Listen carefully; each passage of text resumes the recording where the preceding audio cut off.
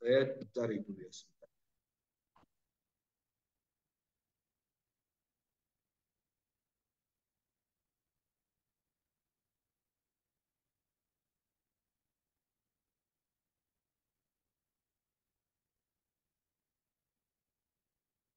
Oke, kita akan masuk dalam Wahyu Pasal yang ke-9 ya hari ini.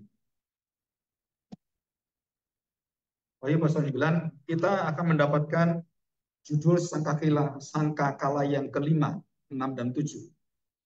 Nah, saudara, ada satu kata yang akan kita renungkan baik-baik, yaitu celaka, celaka, celakalah. Dan ini berkaitan dengan dunia roh-roh jahat. Jadi yang pertama sampai keempat itu menghantam bumi, menghantam seluruh daratan, tumbuhan, sungai-sungai mata air, dan sampai kepada laut yang dihantam oleh Tuhan yang terakhir dengan matahari yang turun, kemudian menghantam bumi ini, dan khususnya di laut. Jadi sepertiga laut itu mati semuanya, makhluk hidup dan orang-orang di sana itu semua mati. Nah, setelah semua dikasih sepertiga-sepertiga, artinya bahwa sepertiga itu adalah angka yang akan dituntaskan. Jadi sepertiga, itu istilah lambang Tuhan memberikan kesempatan, masih memberikan kesempatan. 2/3 masih disisakan oleh Tuhan, supaya manusia cepat-cepat bertobat. Kenyataannya adalah yang tidak memiliki tanda T atau TAF, sudah semua dibinasakan. Jadi mereka diberi tanda, yang satu oleh Tuhan, yang satu oleh antikristus, angka 66. Ya, sama-sama tandanya adalah di dahi. Jadi saudara, kalau tanda di dahi itu, saudara, itu juga bukan hanya orang-orang antikristus yang dilambangkan dan dimeteraikan di dalam dahinya itu, tetapi juga orang-orang yang percaya dimeteraikan juga di dahinya juga dengan huruf T. Artinya sempurna, artinya selesai, artinya sudah tuntas. Karena itu adalah Kristus, Alfa dan Omega, Alef dan Taf, yaitu huruf terakhir. Ya, kita belajar baik-baik hari ini. Nah, saudara, kita membaca Wahyu Pasal yang ke-9, ayat yang pertama. Sangkakala yang kelima. Lalu malaikat yang kelima meniup sangkakalanya, dan aku melihat sebuah bintang yang jatuh dari langit ke atas bumi. Dan kepalanya diberikan anak kunci lubang jurang maut. Nah, saya tanya saudara, jurang maut ini di mana? Kan dijelaskan Alkitab yang jelas. Bintang jatuh dan dilemparkan kemana itu? Ke bumi. Dan hasilnya, saudara, lubang maut itu, tempatnya orang-orang roh-roh jahat itu dibinasakan itu akhirnya terbuka. Lubang maut. Dan di situ akhirnya keluar, nanti dilambangkan belalang dan semuanya ya. Termasuk malaikat namanya Apollyon, Abaddon. Nah, siapakah dia? Nanti saya jelaskan sedikit. Nah, saudara, di sini dikatakan bahwa ada kunci lubang maut atau jurang maut. Maka dibukanyalah pintu lubang jurang maut itu, lalu naiklah asap dari lubang itu bagaikan asap tanur besar, dan matahari dan angkasa menjadi gelap oleh asap lubang itu. Nah, saudara, ini ada huruf itu ya. Jadi ada tagarnya bintang itu, saudara ketik di situ, maka saudara melihat referensi Kejadian pasal 19 ayat 28. Dan memandang ke arah Sodom dan Gomora serta seluruh tanah lembah Yordan. Maka dilihatnyalah asap dari bumi membumbung ke atas sebagai asap dari dapur peleburan. Saudara, ini mirip tetapi jauh lebih besar yang terjadi di kitab Wahyu. Dan itu sudah terjadi dalam Sodom Gomora dalam Kejadian pasal 19 tadi. Jadi Sodom dan Gomora itu dihantam oleh Tuhan dengan api dari langit, meteor-meteor. Dan surat dentumannya dan akibatnya itu sampai langit gelap. Ya, kemarin saya coba search bom nuklir pertama percobaan oleh Amerika, terus kemudian Rusia, kemudian China, terus Jepang juga nyoba. Setelah yang paling hebat yang dicoba itu yaitu Rusia. Di mana? Di laut. Ini mirip-mirip mau menggenapi firman Tuhan. Jadi yang ngirim itu Rusia. Dan nuklir itu diledakkan. Saudara nanti dilihat di YouTube ada semua pertamanya. Dan waktu diledakkan itu hanya 1/1000 bagian. Dan itu lebih besar daripada hampir 40 atau berapa kalinya bom atom Nagasima, Hiroshima dan Nagasaki. Ya. Itu lebih hebat puluhan kali. Nah itu yang dicoba cuma kecil aja. Nah, waktu dimasukkan ke dalam laut itu, saudara itu kalau kita berada di sana, jaraknya kira-kira 25 kilo, saudara kita akan hangus, lenyap, terbakar, dan dikatakan tanpa sisa. Kalau yang bom atom itu kira-kira 3-4 kilo. Buang, gitu kan. Terus apinya kan ini seperti apa, peratakan tanah, gitu kan. Jadi pertama boom itu yang meledak itu yang di bawah. Nah karena ini air, maka itu airnya yang kebuang gitu kan. Wah seperti itu. Nah kalau tanah sore itu terjadi seperti gempa dan jauh lebih hebat dari gempa. Dan waktu itu terjadi, saudara jaraknya sampai kemudian akibatnya, saudara kalau itu ada 10 nuklir saja, wilayah yang kena semua yang hancur itu hampir 200 kilo radioaktifnya, dan itu bergerak terus radioaktifnya dan akan merusak sistem sel-sel dan DNA kita. Ya, Jepang itu juga pernah merasakan ini. Maka dia mengubah banyak, terus dalam ilmu genetika juga sama. Nah, setelah waktu nuklir itu diledakkan di laut, dan apa yang terjadi? Setelah dibawa itu meledak dan kemudian membesar. Setelah itu balik, saudara. Itu membentuk satu cendawan, tanur itu. Yang Alkitab ngomong. Boom! Wah, itu seperti gunung. Besar sekali di langit. Seperti jamur raksasa. Waduh sekali. Meledak, saudara. Anginnya,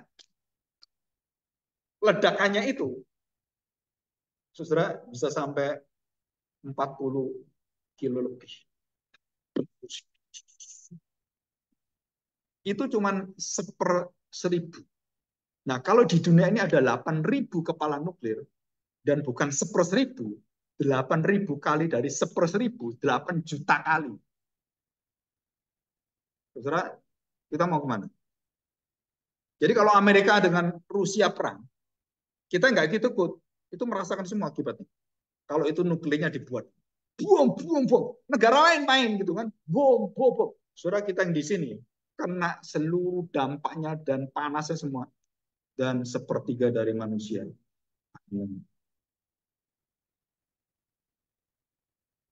Perang nuklir itu akan melenyapkan manusia.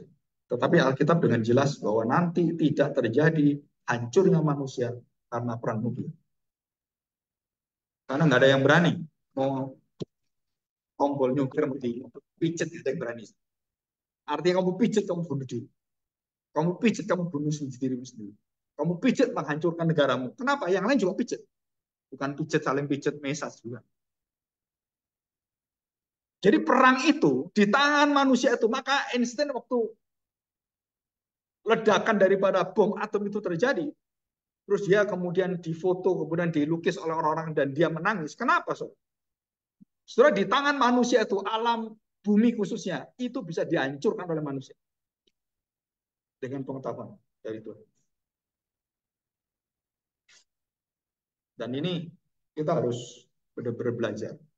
Alkitab mengatakan bahwa bukan manusia yang menghancurkan, menggulung langit ini, tetapi Tuhan. Jadi seberapa hebatnya perang itu, saudara harus percaya. Saya percaya tidak akan hancur karena bom nuklir. Karena Alkitab tuliskan itu.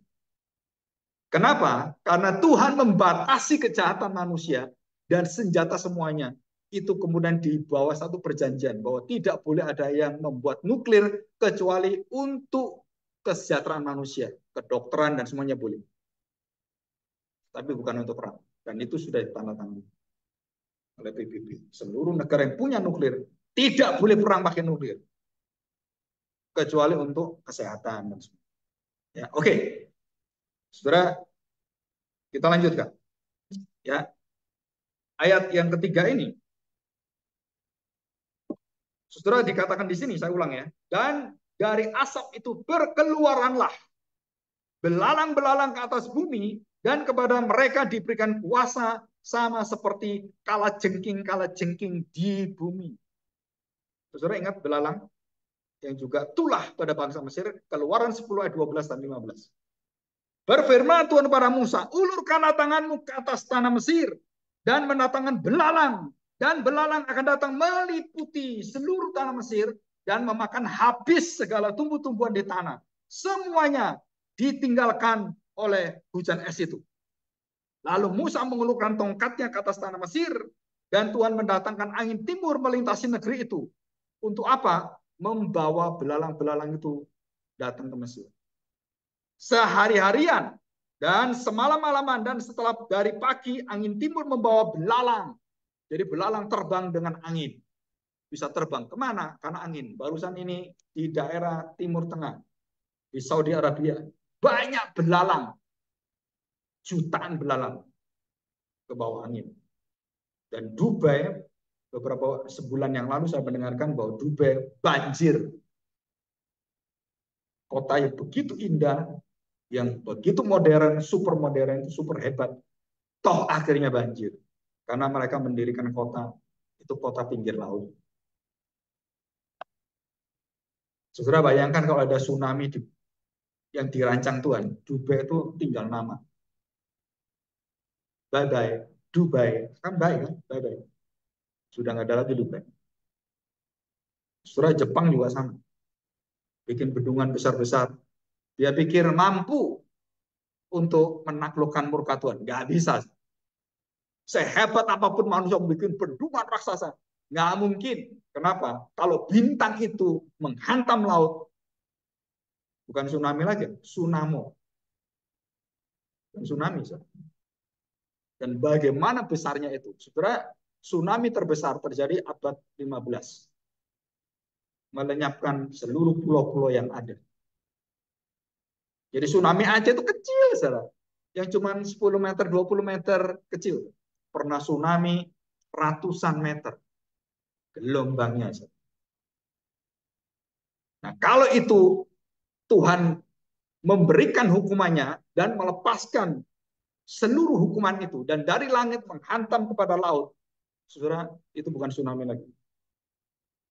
Tapi itu adalah kemarahan Tuhan. Dan kemarahan Tuhan tuntas. Jadi dia marah. Marah lagi. Marah lagi. Marah lagi. Sampai marahnya habis. Dan itu Tuhan.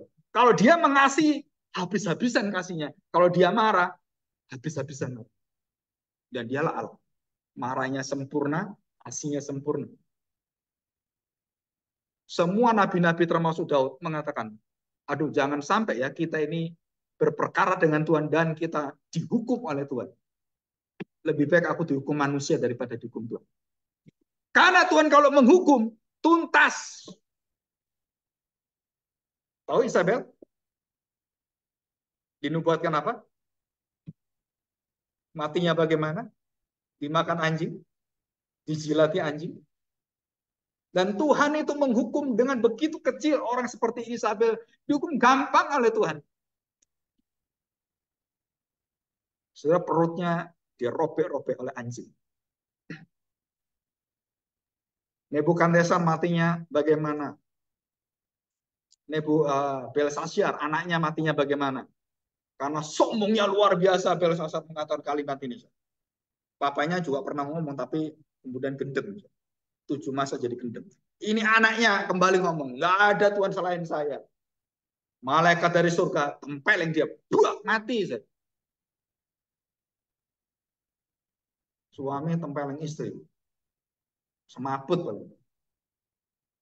Kecuali kelas MMA, gitu kan? Saudara, malaikat nempeleng manusia, mati manusia. Siapa bisa tahan tempeleng? Itu ada orang tempeleng-tempelengan. Itu namanya apa itu namanya? slapping. Ada yang di slapping, itu tengkoraknya lepas. Jadi satu kali yang KO siapa gitu. Buok. Oh, nggak apa-apa ini. Buok. Ada yang kena tempel yang nggak tahu karena kuatnya. Itu ini lepas. Nggak balik. Harus dioperasi. Jadi jangan main tempeleng-tempelengan kayak gitu ya. Itu resiko sangat besar. Tinju juga sama. Nah, saudara dikatakan di sini seluruh tanah Mesir dihinggapi oleh belalang-belalang yang sangat banyak. Dan sebelum ini tidak pernah ada belalang sedemikian banyaknya. Dan sesudah itu pun tidak akan pernah terjadi demikian. Dikatakan. Ya. Kita kembali pada Wahyu Pasal 9. Ya. Nah, kita lihat ayat yang keempat. Saudara, ini hanya sangkakala kelima. Hanya sangkakala kelima, saudara, itu dituliskan sangkakala 5, 6 ini. 21 ayat. Sedangkan yang sebelumnya itu cuma beberapa ayat. Tapi yang kelima, terus ujungnya ke-6 dan ke-7, itu hampir 3 pasal. Saudara, ini berkaitan dengan apa? Yang 1 sampai ke-4 berkaitan dengan dunia fisik kita, tapi yang kelima, 6, 7, Tuhan berperang dan menghancurkan, membinasakan dunia roh.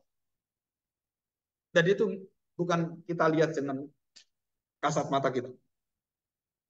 Bagaimana Tuhan bisa menghancurkan dan membuka lubang maut, dan malaikat yang di sana, yang ada yang beribu-ribu tahun itu di situ, yang dikekang oleh Tuhan itu, dilepaskan oleh Tuhan.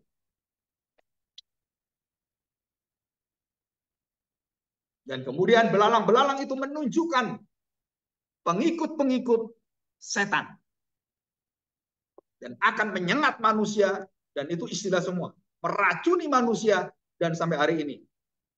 Dan malaikat belalang-belalang itu sudah pada berjalan sejak dari manusia itu melawan Tuhan. Nah, saudara, apa itu nanti kalajengking? Jadi belalang itu mukanya kayak apa, badannya kayak apa, dan kemudian dia punya buntut, itu buntutnya seperti kalajengking, dan memberikan bisanya, racunnya. Nah, saudara, kita lihat ini ya. Oke, saya bacakan ayat yang keempat. Dan kepada mereka dipesankan supaya mereka jangan merusakkan rumput-rumput di bumi, atau tumbuh-tumbuhan, ataupun pohon-pohon, melainkan hanya manusia yang tidak memakai meterai di dahinya. Jadi yang sisa 2/3 itu ada pohon-pohon masih ada itu.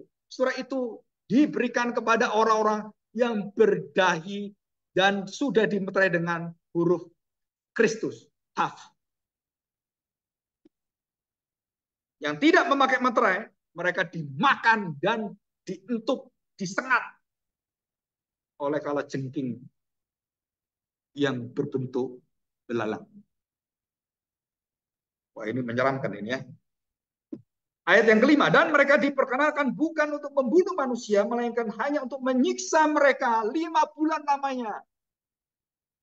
Orang yang pernah kena sengat bisa ular, yang kena sengat tawon, yang pernah kena sengat binatang-binatang seperti itu, atau apalagi kalajengking, pasti merasakan. Dan ujungnya adalah, saudara, seluruh sistem syaraf kita, darah kita, itu diencerkan. Dan kemudian susunannya itu, saudara-saudara akan mengalami satu kematian yang perlahan-pelan, tapi gak mati-mati. Saya pernah melihat orang yang paling menyerang iman Kristen, yang bernama Ahmed Jidat. Dan ada orang yang muda, Zakir Naik. Dan sekarang ada lagi yang muda. Dan banyak, Indonesia banyak itu yang seperti. Saudara, mereka melawan Tuhannya orang Kristen, mereka melawan Kristus, mereka betul-betul tidak pernah takut dengan Tuhan, walaupun mereka menyembah Tuhan yang Maha Esa. Tapi mereka tidak tahu siapa yang diolah mereka.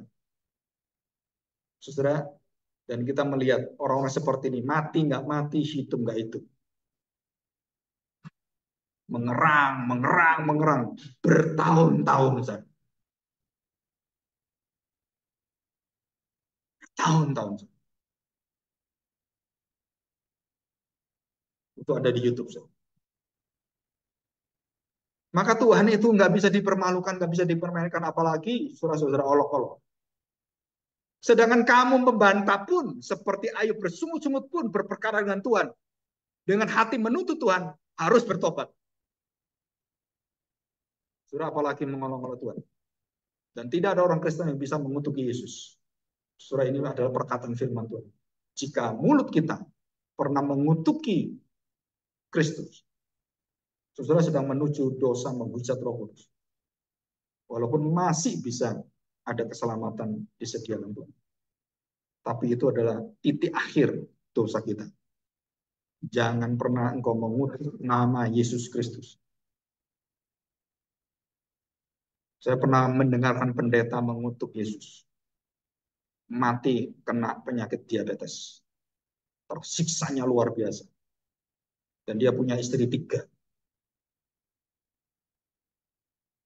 Mungkin gudiknya 4. Ini orang dari timur. Saudara mati. Dan waktu mati itu, teriak-teriak, marah caci maki Tuhan. Dia pendeta. Pak, kok bisa pendeta kayak gitu? Bisa, kenapa bisa? Kita punya batas-batas kemanusiaan kita. Tanpa Kristus dan Roh Kudus, saudara pasti melewati batas. Ya, jangan sekali-sekali mulut kita melawan Tuhan. Itu dampaknya besar. Jadi jagalah mulutmu, katakan yang manis, yang baik, yang berkenan, yang positif, yang membangun orang, bangun dirimu. Dan itu katakan tiap hari. Rasul Paulus tidak pernah takut dengan kesulitan apapun, bajingan sebajingan apapun. Dia mengatakan, aku bersyukur, aku memuliakan Tuhan. Apapun yang terjadi. Saudara belajar. Sesulit apapun, muliakan Tuhan. Sebuntu apapun, notok, udah nggak bisa ada lagi jalan. Jangan pernah saudara mengatakan, Tuhan, kamu nggak ngerti, nggak tahu tak kamu. Ini loh hidup saya.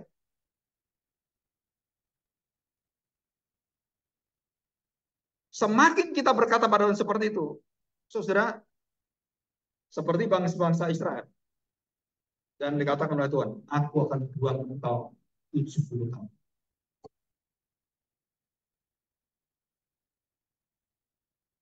Jika engkau tidak menerima perjanjian baru, engkau mati semua. Jika engkau tidak menerima Kristus Mesias yang datang, engkau mati semua. Jadi saudara, tidak ada bangsa lagi yang diistimewakan Tuhan waktu Yesus datang. Siapakah saudaraku? Siapakah ayahku? Siapakah ibuku? Bukan keturunan Yehuda, bukan keturunan Lewi saya. Aku keturunan bapakku. Yang melakukan kehendak bapakku, yang adalah saudaraku, ibuku, bapakku, yang setubuh dengan Kristus. Saudara, orang Kristen kalau tidak melampaui batas-batas kedagingannya, saudara belum menjadi orang Kristen. Oh boleh orang Kristen saja, aku pengasih orang Kristen, bermurah hati pada orang Kristen. Yang lain saya nggak mau. Saudara tidak tahu kasih Tuhan. Kasihlah musuhmu, jangan benci mereka. Gimana rasanya bencinya di sini ngasih gimana? Berkatilah mereka, doakan. Bagaimana? Seorang anak yang pernah diiblis bapaknya. Saya pernah ketemu di Tangerang. Anak masih muda, cantik sekali, anak orang kaya. Bercerita seperti ini. Bagaimana saya bisa menerima bapak yang baik? Karena waktu itu saya menyanyikan, oh bapakku yang baik. Dia nggak nyanyi. Kenapa? Bapaknya gebukin dia. Bapaknya hancurkan dia. Bapaknya paksain dia. Dan terakhir dia berkata, dan sambil dia menjerit, papanya perkosa dia.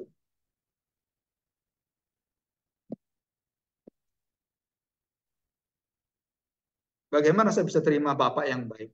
Bapak di dunia nggak baik. Kayak gini, hancurkan saya. Ini anak SMP. Terus saya panggil gurunya, ini harus dibimbing khusus anak ini.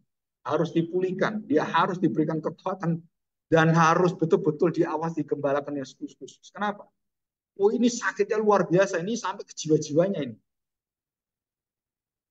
Bapaknya orang kaya.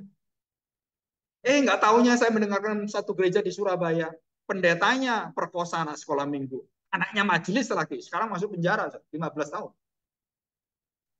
Oh terkenal di Surabaya gerejanya, pengikutnya banyak. Saudara sangat mengerikan. Ya, oke kita lanjutkan.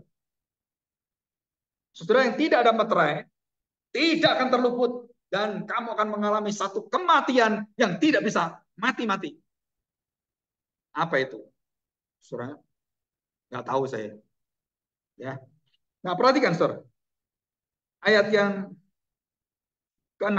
Dan pada masa itu orang-orang akan mencari maut, pingin mati, cari maut, mau bunuh diri, nggak bisa. Saudara.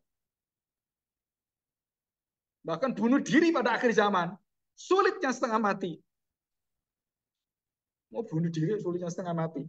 Mencari maut, mereka tetap tidak bisa. Tetapi mereka tidak akan menemukannya. Dan mereka akan ingin mati. Tetapi maut lari daripada mereka. Ini kondisi gimana rasanya? Zombie ada di Amerika, di kota-kota besar. Apa itu zombie? Orang yang makan obat seperti tropika.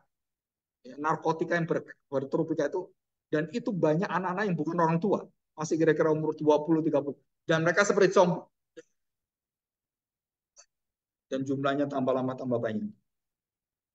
Di kota-kota New York, Philadelphia, California, dan semua. Orang Amerika. Ada yang cuma gini doang. Sampai seharian. Nggak makan, nggak minum. Jadi zombie. Mau mati nggak bisa mati, mau hidup nggak bisa hidup. Ya kayak gitu gambarannya. Semua orang lewati, ngeri juga.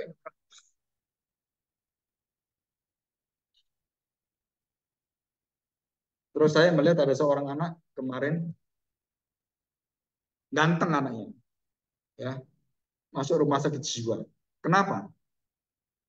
Over main game, overdosis. Dan sekarang paling banyak overdosis di daerah Bandung dan Kabupaten Bandung. Itu rumah sakit anak yang gendeng karena main game, tambah lama tambah banyak. Saudara-saudara nggak kerasa main game. Saya tanya, berapa waktu main game? Berapa jam? Saudara-saudara pikir main game itu biasa. Itu mempengaruhi seluruh saraf otak. Dan menurut penelitian, sesuatu yang dari firman Tuhan itu semakin sulit diterima zaman ini. Kenapa? Karena otaknya diracuni dengan racun kalajengking yang tadi kita lihat. Jadi firman Tuhan nggak bisa mereka dengar. Kenapa? Mereka sudah tercekokin dengan main-main game yang menyenangkan dan pokoknya itu semua. Dan sama sebenarnya. Bukan hanya zaman dulu, zaman sekarang, zaman dulu sama, so. Kalau sudah sakit-sakitnya jiwa dan pikiran, saudara itu sama semua. Kalau sudah kena, saudara nggak bisa lepas. Dan itu mengikat seumur hidup. Saudara main game itu mengikat lebih dari narkoba. Waktunya lebih dari narkoba. Kecuali bukan game, saudara belajar itu beda. Ya. Main game yang game bener itu. Saudara, menurut catatan, orang yang keluar dari seluruh ketagihan game yang teracuni dengan racunnya kalajengking ini, dari semua orang 10 orang atau 100 orang yang bisa balik nggak sampai satu normal, balik lagi dia hidupnya nggak tergantung itu. Saudara, artinya dunia ini sudah dikamiri dengan seluruh pencemaran dosa dan kita nggak tahu. Jadi kita melihat masa depan Gen Z, Gen milenial semua ini. Ini gen yang keracunan semua. Tapi Indonesia nggak pernah bahas itu. Jepang sudah bahas dan mereka takut sekali. Apa dampaknya? Ada 10 dampak. Saudara pelajari lagi. Saya nggak bisa jelasin sih. Salah satunya adalah nggak mau kawin, nggak mau punya anak, nggak mau apapun. Dia maunya sendiri. Dan itu di Jepang. Dan tidak ada keturunan lagi. Di Jepang, di Beijing, di Singapura, di Paris, dan semua kota-kota besar, mereka semua tidak mau kawin, tidak mau punya anak. Mereka mau hal-hal yang bersifat kesenangan duniawi, hubungan-hubungan yang nggak benar itu, tanpa ikatan apapun. I want to be free. Saudara bayangin ini kondisi dunia seperti ini. Nah, kalau anakmu kawin dengan orang seperti ini, seumur hidup anakmu akan sengsara luar biasa. Dan mungkin kita nggak tahu.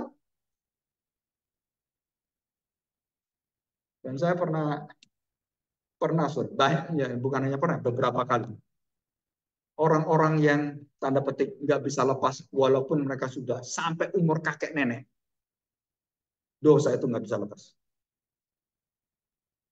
kecuali satu, lahir baru, nggak ada jalan. Ya, oke kita lihat ya, kita lanjutkan. Saudara perhatikan ayat yang ketujuh. Dan rupa belalang-belalang itu sama seperti kuda, ya mukanya ke kuda, dan disiapkan untuk berperang atau peperangan. Dan di atas kepala mereka ada sesuatu yang menyerupai mahkota emas. Coba gambarnya, Yus. Ya, saya punya gambar. Kita dibantu gambar. Nah ini, ya, ini gambarnya. Seperti kuda dan ada mahkota emas. Dan kemudian buntutnya yang satunya setelah ini. Nah ada kalajengking. Ini belalang aneh. Karena ini gambarannya. Nah, sudah dikatakan di sini, muka mereka sama seperti muka manusia. Nah, itu kuda kayak manusia, macam-macam, yaitu satu lambang. Dan rambut mereka sama seperti rambut perempuan dan gigi mereka seperti gigi singa. Nah, itu giginya di sini. Ya. Dan rambut mereka sama seperti rambut perempuan dan gigi mereka sama seperti gigi singa. Dan dada mereka seperti baju sirah dan bunyi sayap mereka bagaikan bunyi kereta-kereta yang ditarik banyak kuda yang sedang lari ke medan perang, dan ekor mereka sama seperti kalajengking dan ada sengatnya, dan di dalam ekor itu terdapat kuasa mereka untuk menyakiti manusia 5 bulan lamanya, dan raja itu memerintah mereka adalah malaikat jurang maut. Namanya dalam bahasa Ibrani adalah Abaddon, dan dalam bahasa Yunani Apollyon. Tahu Apollyon? Celaka yang pertama sudah lewat, sekarang akan menyusul celaka yang kedua. Celaka, celaka, celakalah. Kelima, keenam, dan ketujuh. Nah, saudara, kita lihat gambarannya. Belalang-belalang itu ditarik angin timur. Dan bagaimana kejatuhan daripada iblis itu. Gambarnya. Ya. Saudara, kemudian bagaimana dari langit keluar api yang tidak pernah akan bisa dipadamkan. Nah, saudara, ini malaikat maut. Coba kita lihat ya gambarnya. Yang 4 malaikat itu. Bawah.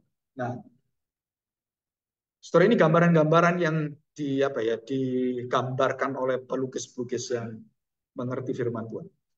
Terus di bawahnya, saudara, itu ada lukisan zamannya Saint Jerome, abad-abad awal, abad yang 1-2. Dan bagaimana dia menggambarkan iblis jatuh dan diperangi oleh Michael, Saint Michael, malaikat Michael. Dan saudara, di situ ada peperangan sebelah kanan. Dan ini gambaran iblis jatuh di katedral yang ada di Italia. Ya, oke, kita akan menyelesaikan ini. Nah, saudara, kita lihat. Jadi saudara, kaitan pertama sampai ke 4 dan 5 sampai ke 6 dibagi menjadi 2. 4 untuk manusia, 3 untuk dunia yang roh. Jadi semua menjadi 7 dan dijangkau oleh Tuhan seluruh alam, baik yang terlihat dan yang tak terlihat. Dan Tuhan Yesus mengatakan segala kuasa yang ada di surga, di bumi, dan di bawah bumi, dan semua kuasa maut itu diberikan Bapa kepada. Ya. Jadi bagaimana rusaknya kondisi fisik, dan kemudian kita akan melihat Tuhan akan menghancurkan dan meleburkan dan juga membinasakan kuasa-kuasa dunia roh yang kita lihat hari ini. Kelima, minggu depan atau bulan depan yang ke-6 dan ke-7. Ya, jadi ini berkaitan. Jadi selalu ada pemisahan meterai di dahi dan pemisahan meterai dengan yang digenapi oleh Tuhan dalam huruf T. Jadi saudara perhatikan, saudara. Apa artinya dahi? Artinya tempat yang dilihat oleh manusia. Kalau kita ketemu kan pasti dahi nonong kita kelihatan. Manusia pertama itu lihat apa? Lihat mata. Jadi kalau ketemu orang nggak lihat mata, itu orang rada sakit jiwa. Kalau orang ketemu anak-anak ketemu ya, terus dia nggak lihat matanya, lihat kakinya doang gitu, itu orang yang rada nggak ngena. Atau lihat apa yang lain gitu. Saudara, kalau orang idiot, saudara lihat matanya, dia nggak bisa lihat saudara. Orang gendut juga sama, saudara lihat matanya, orang gendut nggak lihat saudara.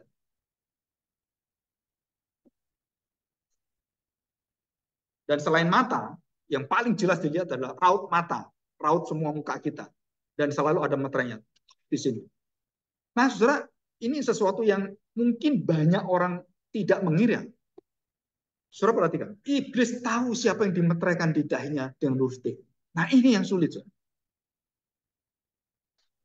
Kenapa tahu? Karena dia mau bunuh. Oh, ini ada dahinya, nggak boleh. Mau bunuh. Oh, nggak boleh ini. Mau disengat, nggak bisa. Kenapa? Nggak mempan. Dan dia tahu yang dikasih huruf T itu siapa. Dan iblis diberitahu oleh Tuhan, ini anakku, ini Ayub, ini Musa, ini hambaku, ini. Dan mereka tahu semua. Jadi dunia kegelapan itu tahu siapa anak Tuhan dan siapa yang tidak. Kalau tidak ada tanda T, nah, enak ini. Makanan yang enak ini. Kan ini jelas kan? Jadi kalau binatang nggak tahu kan semua diintup semua, disengat semua kan? No, dikatakan hanya yang tidak memakai meterai. Jadi seluruh dunia iblis dan roh jahat tahu anak-anak Tuhan itu siapa, saudara. Konconya siapa? Juga tahu pendeta konconya bajingan, konconya Lucifer. Ada banyak. Saudara, ini pengetahuan yang jelas sekali dalam kitab Wahyu. Saudara, kita diberitahukan bahwa bagaimana dunia roh itu tahu kita orang percaya itu bukan. Karena ada meterai. Ada Kristus dalam hatimu. Ada Roh Kudus. Jadi waktu iblis mau nyerang kamu, Roh Kudus dalam. Dia tahu, saudara. Maka ada orang mengajarkan orang Kristen bisa dirasuki oleh setan, 7 setan. Ajaran dari mana, saudara? Orang kerasukan setan itu. Dipengaruhi bisa. Tapi dirasuki, didiami nggak bisa. Kamu ada didiami Roh Kudus, Roh Kudus didiami oleh setan. Ya. Jadi dikatakan di sini, saudara, kekuatan yang dari Tuhan bukan hanya menghancurkan bumi yang kita lihat, tetapi juga menghakimi dunia roh itu.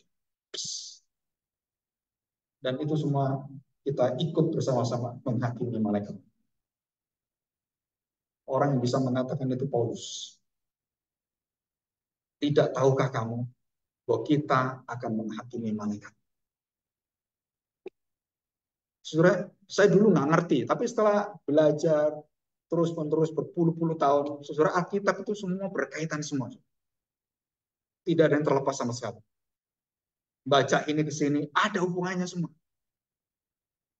Dan kalau kita tidak ngerti hubungannya ini, maka kita hanya ambil fragmentasi parsial, saudara, saudara menjadi orang akhirnya beraliran sesat. Kenapa?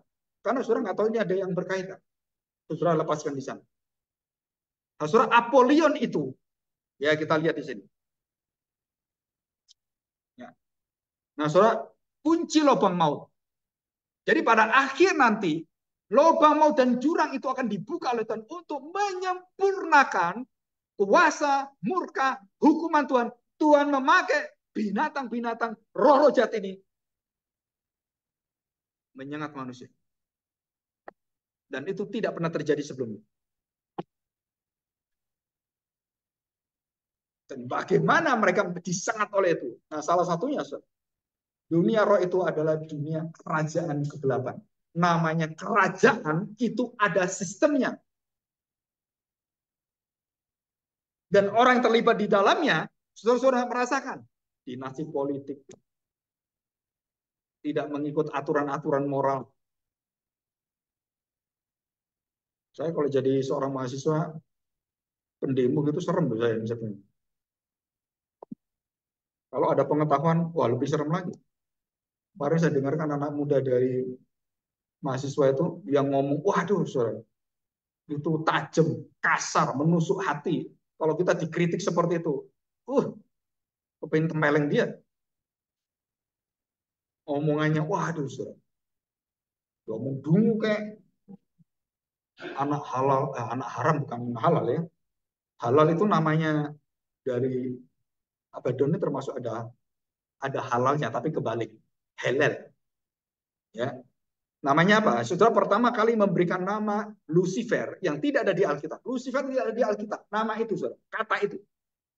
Tetapi diterjemahkan dalam bahasa Latin memakai Lucifer artinya bintang yang jatuh, bintang terang menjadi gelap.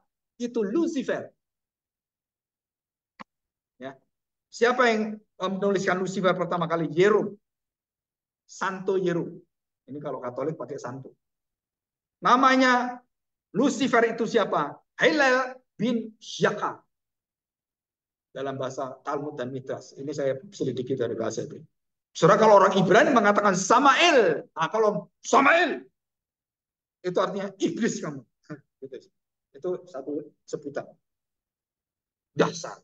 Nah, kayak gitu kan. Itu Samael. Kafir. Nah, kayak gitu. Itu istilah. Jadi Samael itu istilah untuk orang yang dimiripkan dengan iblis. Jadi nanti jangan dipakai ini. Pak, itu kayak Samael, Pak. Jangan. Ya. Kenapa jangan? Itu orang Ibrani bukan kita. Ya, kalau bahasa kita tuh mungkin lebih nggak terlalu kasar. Tapi Ibrani itu Samael itu kalau manusia itu artinya apa? Manusia yang tidak berkemanusiaan, tidak beradab, tidak ya, biadab gitu kan. Yang orang itu nggak tahu diri, wah pokoknya komplit kayak setan gitu. Ya, kalau kita ngomong babi lu, nah, gitu kan. Mending babi, kenapa? Semua tubuh babi bisa dimakan. Sampai kulit-kulitnya pun kamu makan jadi rampak. Enak nggak? Itu babi, kamu olokin babi lu, babi lu. Memang kamu lebih baik dari babi itu. Kamu ngomong babi itu jauh lebih baik babi yang kamu ngomong daripada yang ngelok babi. Masih bermanfaat. Kenapa? Babi sapi kadang-kadang dipuja-puja menjadi dewa babi. Tahu kan? Dewa babi yang gendut. Oke. Nah, saudara perhatikan bahwa ada pemisahan dan pemisahan itu diketahui oleh dunia jahat dan Tuhan tahu, Roh Roja tahu, manusia nggak tahu. Dunia roh tahu. Ya. Nah, sekarang saya tanya, kalau kita sudah diketahui siapa yang tidak bermeterai dan siapa yang bermeterai, cobaan iblis kepada kita yang bermeterai dan yang tidak bermeterai beda. Beberapa minggu ini kan saya menjelaskan tentang kemarin sudah saya jelaskan. Tuhan menghakimi orang Kristen, bukan kamu membunuh. Ya, dengan apa? Dengan pisau. Oh, kamu masuk neraka tingkat yang ke-1. Kau bunuh gimana? Oh, saya membunuh, saya bakar. Tingkat kedua, saya bakar, saya caci maki, oh saya mutilasi semua ini dan kemudian saya makan. Oh, kamu kejam. Tingkat 7. Gitu kan? Di neraka ada tingkatannya, di surga ada tingkatan, ada sesuai upah kita. Dan tingkatan di surga bukan tingkatan menghina, tapi tingkatan kemuliaan Allah. Jadi Paulus mendapatkan penghargaan yang luar biasa daripada kita. Jangan iri, karena di surga nggak ada iri. Kita bersyukur Paulus dimuliakan Tuhan seperti itu. Kita dimuliakan juga sama. Nah, saudara, kita melihat bahwa apa yang terjadi dengan orang-orang yang tidak memakai meterai dan orang yang memakai meterai, saudara, itu semua bisa diketahui dan malaikat yang jatuh dari jurang maut kemudian keluar yang memimpin pasukan dan membuka malapetaka kepada seluruh dunia. Itu berasal dari dunia roh kejahatan dan Tuhan buka itu. Tanpa Tuhan nggak bisa dibuka ini. Dan untuk apa? Menyelesaikan, menyempurnakan marah Tuhan, dan Tuhan memakai alat-alat itu yang pertama. Saudara perhatikan, gereja menyuarakan kemuliaan Allah, memberitakan Injil, dan mereka tolak semuanya. Dan Tuhan beritahu muridnya, kalau kamu tolak mereka semua, kebaskan sandal yang ada di kakimu, debunya, pukulkan itu 3 kali. Celaka, celaka, celaka. Dan rumah yang tidak terima firman Allah, Injil itu akan disengat oleh kalajengking. Mereka mati, nggak bisa mati. Mereka mau menyelesaikan kesengsaraan, nggak bisa. Saudara, termasuk yang ada di Keluaran. Setiap tulah, setiap bencana, itu merupakan kesabaran Tuhan. Dan sebaliknya, setiap berkat yang Tuhan berikan, itu juga kesabaran Tuhan. Semakin kaya, lubung dibuat lagi. Dia semakin kaya, lubung dibuat lagi. Sampai beberapa lumbung-lumbung dibuat. Dan akhirnya dia mati di dalam lumbung. Dan Tuhan binasakan. Kenapa? Karena orang-orang ini. Dan Tuhan Yesus mengatakan perumpamaan orang kaya banyak. Orang kaya dengan Lazarus, anak muda yang kaya, dan semua orang kaya. Betul kan? Yang orang miskin, orang pendosa, itu diangkat Tuhan semua. Aneh ya Tuhan ini. Ilustrasinya itu loh. Itu orang-orang bobrok-bobrok itu loh. Yang dimuliakan Tuhan. Ini orang yang ahli Taurat, Eta, Lazarus, dan orang yang kaya, konglomerat, Antoni Salim, Budi Hartono. Saudara, kita mengatakan apa? Mereka tidak akan lepas dari hidup itu. Diberkati berlimpah ribuan triliun. Terus Tuhan tanya, untuk apa? Kamu mati bawa apa? Saya masih ingat omongnya Steve Jobs waktu mau mati. Dan dia tuliskan. Dia mengatakan, otak yang pinter dengan orang sehat lebih baik orang sehat. Karena orang sehat jauh lebih mahal harganya daripada orang pinter. Karena orang pinter banyak nggak sehat. Dan dia waktu kena kanker, waktu mau mati semuanya, dia beritahukan apa yang terpenting dalam hidupmu. Dan dia baru sadar. Ya. Oke, kita lihat yang terakhir. Saudara perhatikan, di dalam Matius pasal 23 ada 7 celaka dan tambah 1. Nah, yang 1 tambahan itu karena ada bapak gereja pada awal itu menambahkan itu. Kenapa ditambahkan? Karena mereka melihat ini kurang. Karena mereka pernah mendengar Rasul mendengarkan kata celaka ini. Apa celaka yang ditambahkan? Surah kita lihat. Matius pasal 23. Ya. Yang di dalam kurung. Kita lihat. Ayat Matius pasal 23 ayat 14. Kenapa ini penting dimasukkan dan tidak dikeluarkan dari Alkitab? Walaupun ini tidak termasuk autografa. Saya bacakan, saudara. Celakalah kamu, hai ahli-ahli Taurat dan orang-orang Farisi. Hai kamu orang-orang munafik, sebab kamu menelan rumah janda-janda. Sedang kamu melabui mata orang dengan doa yang panjang-panjang, sebab itu kamu pasti akan menerima hukuman yang lebih berat. Apa dosanya yang dimasukkan oleh bapak gereja? Yang tertinggal dari 7 kata celaka itu. Menelan rumah janda-janda.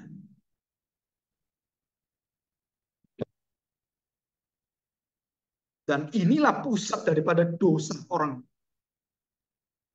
ahli Farisi, orang ahli Taurat semuanya, orang Farisi ahli Taurat.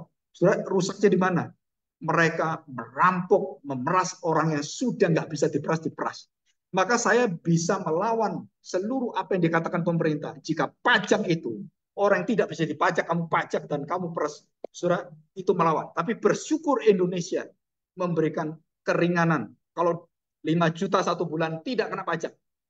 Untuk apa? Melindungi orang-orang miskin yang akan diperas oleh pemerintah. Dan perusahaan-perusahaan besar harus memberikan 20% hasilnya apapun usahamu. 20% kasih ke pemerintah. Kenapa kamu teriak-teriak waktu diminta 10% oleh gereja?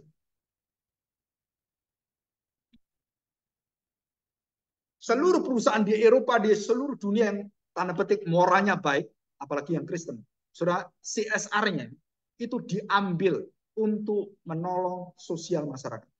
Termasuk memberikan makanan pada pengungsi-pengungsi seperti di Gaza, itu uang Amerika dari situ. 20% ini. Kalau tidak ada, PBB nggak ada kekuatannya. Apa itu? Belas kasihan. Jadi kenapa ada orang bisa berbelas kasihan dari hati yang murni mengalir, tapi ada orang dipaksa, perusahaan dipaksa. Kenapa? Kalau nggak dipaksa, tidak ada keadilan di dalam sosial masyarakat. Nggak ada satu orang itu yang senang uangnya diambil, bayar pajak. Nggak ada, saya senang, nggak senang. Jujur. Yang kerja saya, yang dapat duit pemerintah. Apalagi pemerintah nggak benar, tambah males ngasihnya. Gitu kan. Tapi itu adalah kewajiban. Saudara nggak bisa lari kecuali mati. Itu perkataan dari menteri kita. Pajak itu hanya selesai waktu kamu mati. Nah, saudara, kita belajar dari kenapa 7 celaka ini. Nanti suatu hari kita khotbah ini khusus untuk menilik hati kita. Jadi Tuhan membuka seluruh dunia, tanda petik dunia roh jahat itu. Kenapa Tuhan buka, saudara? Untuk menyengat orang-orang yang keras kepala, hatinya tegar tengkuk, dan seluruh hidupnya menolak Tuhan. Dan waktu Tuhan buka Injilnya, nggak mau, oke, kamu tak kasih sekarang. Aku keraskan hatimu, aku kasih binatang ini semua. Dan keluar dari lubang maut itu. Penyempurnaan dari Tuhan. Dan dihabisi semua manusia. Yang tidak memakai tanda T. Loh Pak, kita gimana? Kita terlindungi. Luar biasa. Ya, jadi kita melihat bahwa 3 kali tertuju pada manusia dan roh jahat, yang keempat kepada bumi manusia seutuhnya semuanya, dan hanya ketiga yang terakhir khusus kepada yang tidak memakai dahi materai, yang memakai materai 666 666. Nah itu yang disengat.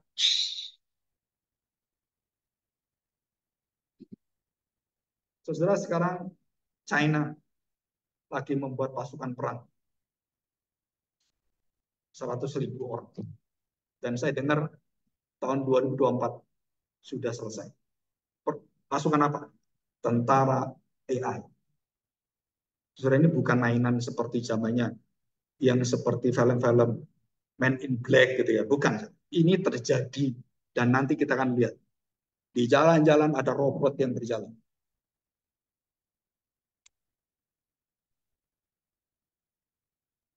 Kamu manusia yang baik kerja, kerjain. Kenapa? Panggil AI, bayar. Kami bayar kamu datang. Dia datang naik motor sendiri semua. Bahkan motor sekarang terbaru dari Yamaha, dari yang Tesla itu nggak ada supir, nggak ada, bisa semua tahu semua jalan di mana, dia tahu semua. Nggak usah supir. Kalau perlu suster, dokter, nggak perlu semua. AI, robot AI jadi dokter semua. Bisa nggak? Mungkin bisa. Tapi apakah sampai ke sana? Ada sesuatu yang bisa dikerjakan. Saudara bayangkan kalau China membuat pasukan nanti, cita-cita mereka ada 10 juta robot AI, dan dia berperang nggak pakai orang, pakai robot. Perang Indonesia, kirim robot semua. Tembak-tembak, itu robot. Tembak apa-apa, kita tembak mati. Nah, kapan nanti jadi seperti ini? Diperkirakan tahun 2050. Semoga kita nggak hidup lagi. Ya, kenapa? Mengerikan dunia ini. Ya, saya bukan menakut-nakuti, tapi itu ya ada di depan mata kita. Ya, oke. Okay. Nah, saudara, jadi saudara perhatikan. Jadi waktu mulai sangkakala kelima, malaikat kelima, saudara, dunia roh dibuka oleh Tuhan untuk apa? Menyempurnakan penghukuman dan menyempurnakan seluruh hati panas Tuhan yang membalas kepada orang-orang yang tidak menerima Injil, yang menyiksa orang Kristen, yang terus memusuhi orang Kristen. Semua akan didatangi belalang-belalang, dan mereka disengat oleh belalang, dan mereka mati nggak bisa mati, hidup nggak bisa hidup, setengah mati setengah hidup, dan sampai 5 bulan. Ya, dan kita bersyukur kenapa? Karena kita dilindungi. Ya, mari kita bersyukur. Kita masuk ke dalam perjalanan. Bapak yang baik, kami bersyukur di hadapan hari ini. Kami melihat zaman semakin dekat dengan akhir. Pengetahuan manusia dan pikiran manusia yang seperti Allah, mulai seperti Menara Babel sampai hari ini, ingin mencapai tahap ingin menyaingi Engkau, menciptakan manusia berupa bentuk-bentuk yang akan menjadi manusia-manusia yang baru. Tuhan, kami tahu bahwa tanpa penyertaan Tuhan, tanpa kuasa, tanda-tanda dari Tuhan, dan tanpa meterai dari Roh Kudus yang memeteraikan setiap orang percaya dengan kesempurnaan, kelengkapan, dan kegenapan Kristus, maka tidak ada satu orang yang bisa bertahan. Dan semua akan menjerit, semua akan meruntuh, akan berteriak dalam kematian yang tidak akan mati-mati. Bapak, tolonglah kami supaya kami bisa menyelidiki hati kami. Engkau berkenan pada hati yang sungguh-sungguh mengandalkan Engkau. Terima kasih Tuhan Yesus. Di dalam nama-Mu kami serahkan doa kami. Amin. Kita akan melanjutkan dengan perjamuan kudus. Saudara, kita akan mendengarkan satu ayat firman Tuhan yang saya ambil dari 1 Korintus pasal 11 ayat yang ke-23. Demikian bunyi firman Tuhan. Sebab apa yang telah kuteruskan kepadamu, telah aku terima dari Tuhan, yaitu bahwa Tuhan Yesus pada waktu malam Dia diserahkan, Ia mengambil roti, dan sesudah itu Ia mengucap syukur atasnya. Ia memecah-mecahkannya dan berkata, inilah tubuhku yang diserahkan bagi kamu, perbuatlah sebagai peringatan akan seluruh pengorbananku, penderitaan. Dan demikian juga Dia mengambil cawan sesudah makan, lalu berkata, cawan ini adalah cawan perjanjian baru yang dimeteraikan oleh darahku. Perbuatlah ini setiap kali aku meminumnya menjadi peringatan akan aku. Setiap kali kamu meminumnya. Sebab setiap kali kamu memakan roti ini dan meminum cawan ini, kamu memberitakan kematian Tuhan sampai Ia. Jadi saudara, kita harus mengingat jasa tertinggi atas penebusan hidup kita. Jasa tertinggi atas keselamatan kita. Kita diminta untuk mengingat peristiwa kematian Kristus. Saudara, kita bersyukur. Kita terus bisa memperingati ini sampai nanti kita bertemu dengan Tuhan. Dan kita tidak lagi memperingati seperti ini. Karena kita bertemu dengan Tuhan. Ya, mari kita siapkan hati kita. Kita akan menyanyikan lagu salibnya. Salibnya. Saya mohon yang bertugas bisa maju ke depan.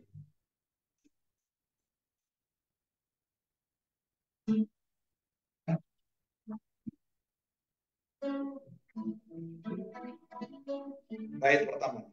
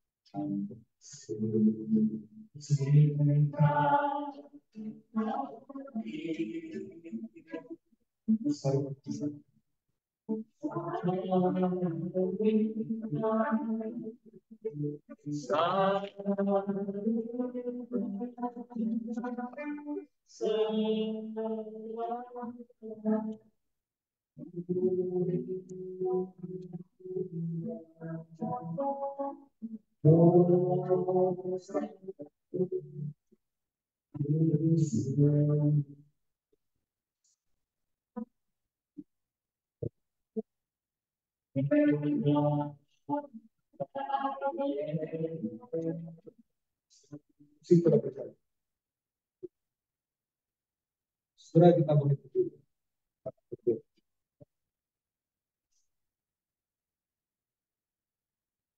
Tuhan terus memperingatkan bahwa perjamuan kudus adalah peristiwa yang diminta untuk dilakukan oleh gereja Tuhan. Siapapun, dimanapun, dan dalam saat hari Sabat, Tuhan meminta kita untuk selalu mengingat peristiwa yang paling berjasa, yang paling agung dalam hidup kita adalah kematian Kristus. Pilihlah hatimu, periksalah hatimu. Karena yang belum menerima baptisan kudus tidak diperkenankan mengambil berjamaah kudus. Dan kemudian mereka-mereka yang tidak diperkenankan adalah mereka yang menyimpan hati, yang masih belum terbebaskan dari hati yang bisa mengatur, hati yang bisa mengerti akan kelemahan-kelemahan dosa orang-orang yang menyakiti hati. Dan barang siapa masih ada masalah-masalah yang belum terselesaikan, saudara jangan mengambil berjabat kudus. Dan yang ketiga adalah anak-anak tidak diperkenankan kalau mereka tidak memiliki pengakuan iman yang benar. Dan mereka harus dewasa, mereka harus matang. Mereka harus betul-betul mengerti akan arti berjabat kudus. Barulah mereka mengambil.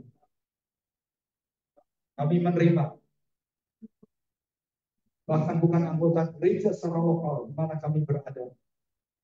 Gereja secara kudus dan aman, tidak terbatas dengan kondisi, warna kulit, nama gereja, dan juga organisasi, tempat, bahasa, ataupun dari daerah manapun. Tuhan mengatakan bahwa kita semua adalah satu tubuh Kristus. Tubuh yang dipecahkan, yang akan menjadi kekuatan yang menyatukan kita. Jika semua sudah didengarkan, satu nasihat peringatan. Jika saudara sudah tidak ada lagi beban, maka ambillah perjamuan kudus ini dengan sukacita. Karena kita sudah memerintahkan kemuliaan, keagungan dari kematian Kristus. Dan tidak ada orang yang bisa menolong kita, manusia secara umum, yang masuk dalam hukuman maut, yang bisa diselamatkan tanpa tanda darah Kristus dengan huruf H. Ketersan sempurna. Kami bersyukur dan kami akan menerima perjamuan kudus ini Bapak, dalam kuasa Tuhan. Terima kasih Bapak. Siapkan hati kami dan biar orang Tuhan yang berkata. Pada malam hari itu Tuhan Yesus berkata buat murid-muridnya, roti ini adalah tubuhku. Tubuhku akan dipecahkan dan akan dicabut-cabut. Engkau tidak bisa membayangkan, karena engkau melarikan diri. Engkau tidak akan tahan. Dan aku akan sendirian menanggung. Dan Yesus memecahkan dan kemudian membagikan roti yang adalah tubuhnya sendiri. Dan setelah itu Tuhan Yesus mengambil cawan, membagikan kepada murid-muridnya anggur, lambang daripada darah Kristus, lambang perjanjian baru. Dan Tuhan berkata, nyawaku sudah diberikan, sudah diletakkan, sudah diserahkan. Ambillah. Maka sukacita besar, air kehidupan itu akan mengalir tiada berhenti dalam hatimu, bersihkan engkau, melayakkan engkau, memampukan engkau bersama dengan kuasa Roh Kudus menjadi orang-orang yang menyenangkan hati Bapa, orang-orang yang mengasihi Bapa, orang-orang yang tidak akan ditolak oleh Bapa. Sejauh timur ke barat, dosa bisa membuang kita, tetapi kasih Bapa akan menarik kita dimanapun. Dalam lumpur kegelapan dosa, kita terikat di sana. Tuhan berkata, aku akan mengangkat engkau, aku akan membersihkan engkau. Jadilah tahir dan jadilah kudus. Silakan duduk kembali. Kita akan menyanyikan lagu bait kedua, ketiga sambil kita menerima perjamuan kudus.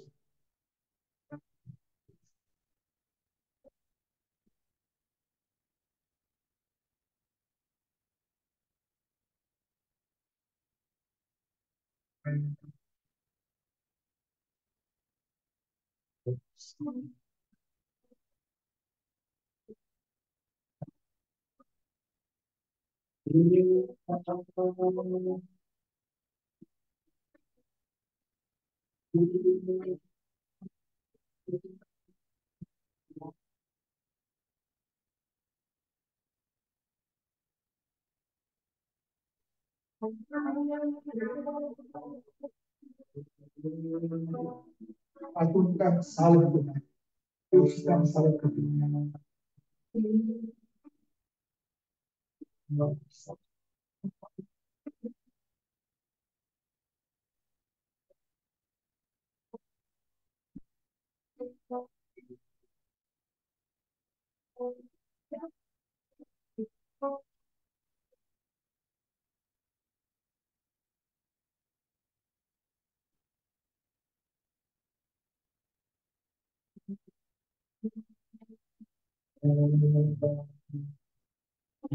Kita bangkit berdiri. Kita akan coba menjelaskan. Kita siapkan hati kita. Jika setan bisa tahu siapa yang dimeterai dan yang tidak, roh-roh jahat tahu siapa yang dipercaya dan tidak, apalagi Tuhan yang menebus seluruh semesta alam ini, yang menebus hatimu. Tuhan berkata, apakah ada kemurahan, belas kasihan, rahmat, kebaikan Tuhan dalam hidup. Jika itu bertahta dalam hatimu, maka tidak ada dosa yang akan mengikat engkau. Kau terbebaskan. Dan di dalam Kristus kita sudah menerima jaminan. Tubuhnya sudah dipecahkan. Kesakitannya menyembuhkan kita. Kesengsaraannya memberikan teladan bagi kita. Dan menguatkan, memberikan pengharapan. Dan kematiannya ada kematian yang membereskan, menaklukkan, dan menghentikan kuasa maut dan dibagikan bagi kita. Mari kita makan dengan hati yang bersyukur roti lambang tubuh Kristus ini. Amin.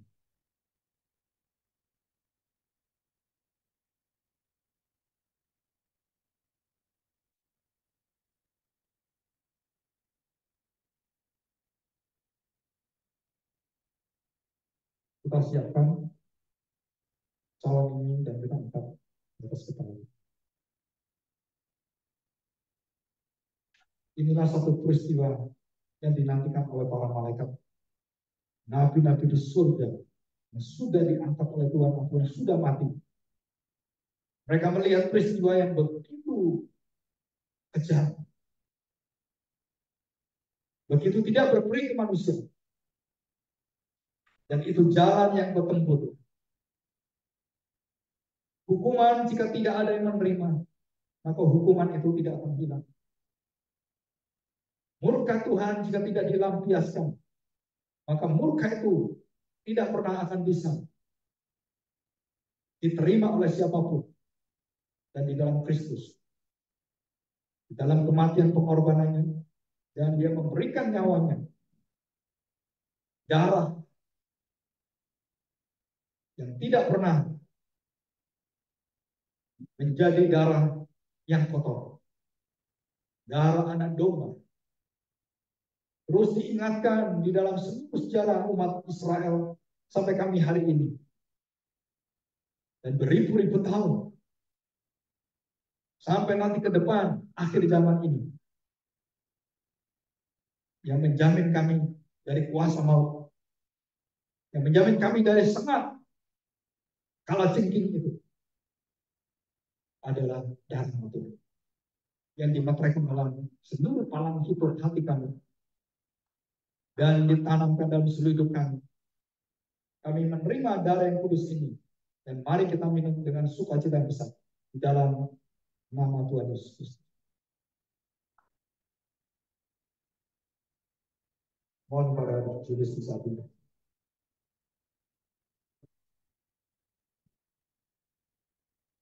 Murkamu ya Bapa menyala-nyala atas manusia yang terjatuh dosa. Tidak ada yang terluput, semuanya akan dihukum dan dirasakan tuntas sekali dan selamanya.